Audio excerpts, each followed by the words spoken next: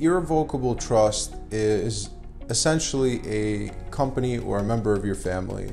And just like any company, it has its board of directors and it has its owners. An irrevocable trust has three key parties.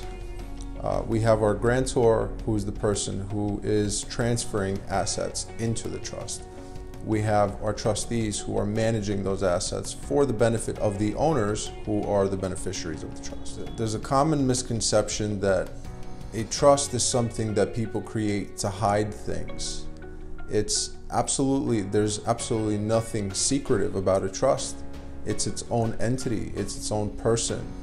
When you create a trust, you're essentially gifting your assets to somebody else for the benefit of one of your family members or a friend or a companion, whether that be your spouse or your children or a church or a synagogue.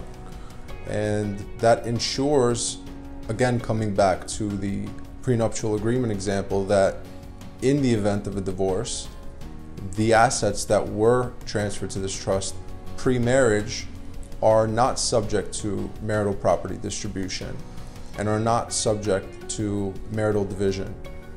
And that's one of these fears that we eliminate from people that keep people up at night.